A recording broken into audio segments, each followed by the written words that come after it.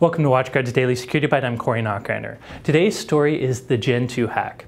If you hadn't heard, on June 28th last month, Gentoo, or Gentoo, depending on how you pronounce it, had a breach of their GitHub software repository where they store their source code and where people can update and get the latest version of Gentoo.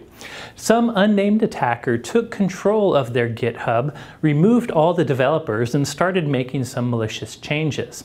Now, the good news is they found out about this pretty quickly and recovered it. However, their source code repository was down for 5 days. But today's video isn't to talk about that old hack, rather to talk about what everyone can learn from it, because Gentoo did a very cool thing and released a very transparent debriefing talking about how the hack happened, what they learned from it, what they did right and wrong, and really how they got lucky in some cases.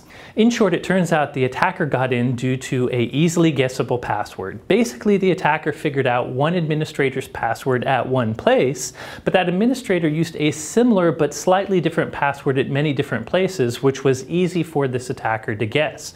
So once he had that administrator's password, he could log on and have full control of Gentoo's GitHub, which means they also weren't using multi-factor or two-factor authentication, which can sometimes save you from a lost password.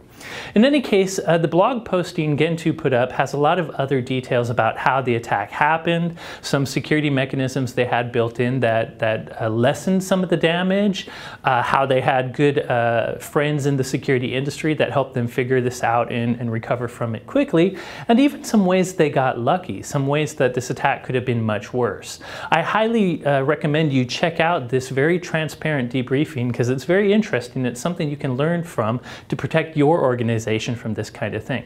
However, my main takeaway for this particular story is passwords and multi-factor authentication. As seems to be often the case, many breaches are due to weak or stolen or lost passwords. We can have all the security controls we want.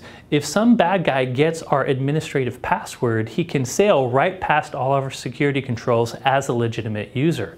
And that's why the only solution to this is multi-factor authentication, using not only a password, but other tokens of authentication as well, whether they be a fingerprint, a mobile phone, a soft token, whatever it would be. Use more than just a password to authenticate the critical resources.